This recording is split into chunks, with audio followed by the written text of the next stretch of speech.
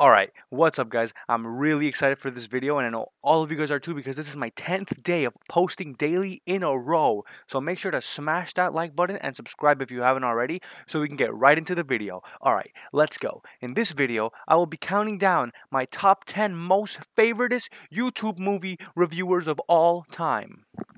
Can't believe I've got 8! Alright, so starting at number 10, I put Red Letter Media. I mean, these guys are okay, but truthfully, I don't really know that many YouTube movie reviewers, so I kind of felt like I have to put them on here, like I'm stuck doing so. Honestly, I honestly don't like them at all.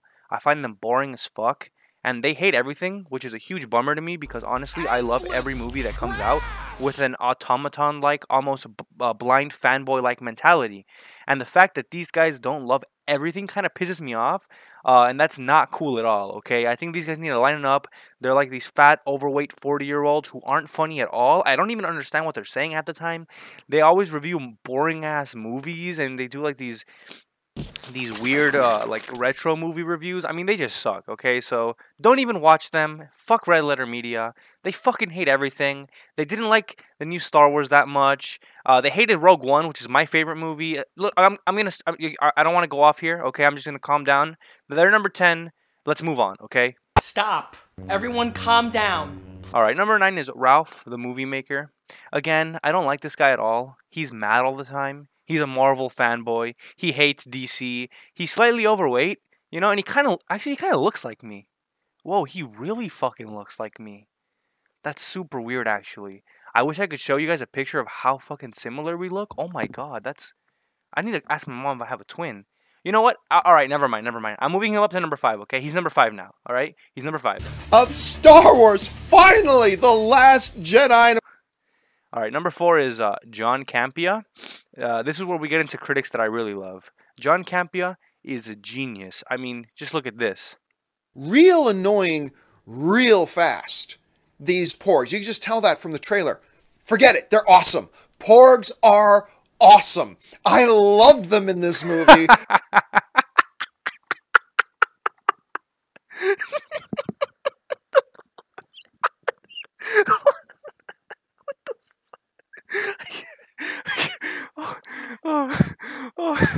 Oh my lord. We're passionate Star Wars fans, never going to apologize for it. You want to be a bully? Go do it somewhere else. We don't care. Number 3, of course, has to go to everyone on Collider Movies, especially on Jedi Council, you know. What's his name? Christian Harloff and the other guy. I don't know. The more boring one. I love these guys, okay? I'm going to be honest. I'm a fanboy for these guys. I love the fact that they love every single piece of Star Wars media and merchandise, okay? They regurgitate every positive analysis of a movie ever made. And they're huge nerds, just like me.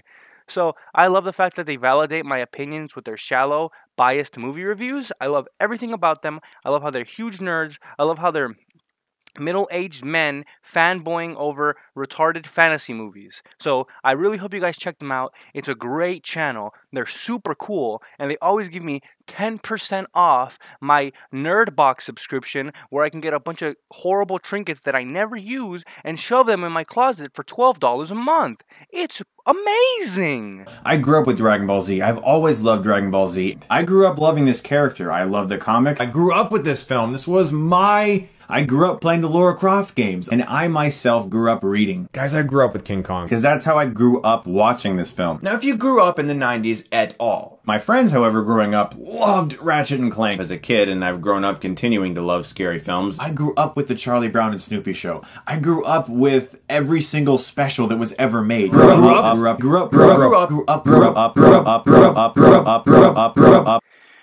Of course, Chris Stuckman, you all expected him to be on here. One of the best. He's almost the best, but not quite. There's one guy who's slightly better than him. I'm sure you guys all know who it is, alright? If you've seen the thumbnail, so there's actually no point of you watching this video anyway, because you already know who number 1 is, but let's talk about number 2 for a second, okay? So, Chris Stuckman, totally not pretentious at all. His analysis is so good, he definitely has an IQ on the caliber of anyone who watches Rick and Morty. He is a fucking genius. Have you seen his screenplay for Batman v Superman? His edited screenplay? Amazing. Tell that to Zod's snap neck, bro. Beautiful. Awesome. Understands how dialogue works.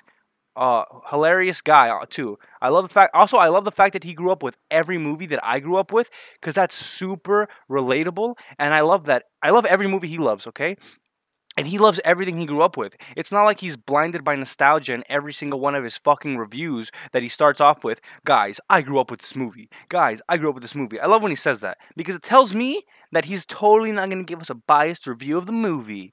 He's awesome. And his hilarosity? Man, I don't know how to fucking say this. Fuck it. Those reviews are hilarious, and he's a hilarious guy.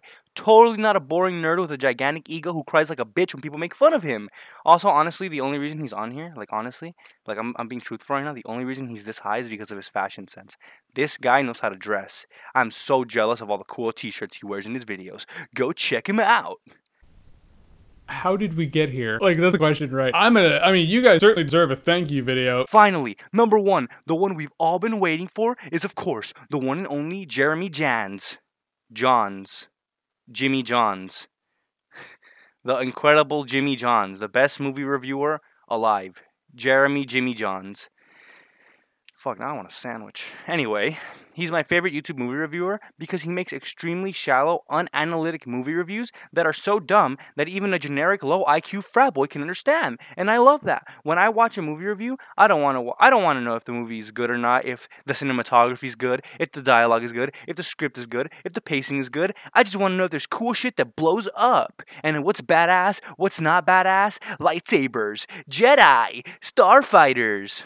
It's amazing. He really dumbs down these reviews, and I'm actually a really dumb guy. I'm a 57-year-old man. I live in my mom's basement. I dropped out of 2nd grade. I can't even read or write. There is no script for this video. I cannot type. I don't know how to type. I don't know how to read.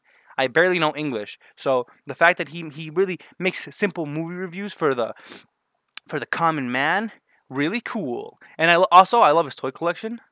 His toy collection's amazing. That's pretty much it for the video, everyone. Make sure to check out the top 4 on this list, but be careful because they may be too smart for your feeble little brains to understand the complexity of the reviews and analysis.